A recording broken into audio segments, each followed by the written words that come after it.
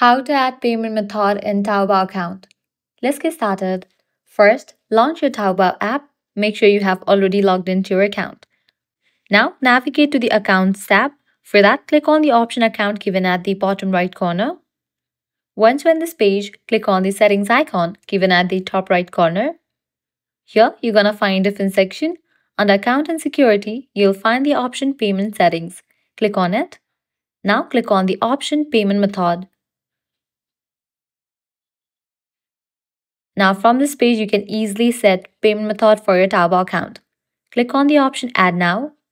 Now go ahead and provide your payment details, card number, name on card, expiration date, CVV, and click on Buy Now. With that, your payment method will be added to Taobao account. So that's a wrap for this video. This is how you can easily add payment method on Taobao account. If this guide helped you out, don't forget to like, share, and subscribe to our channel. Thanks for watching.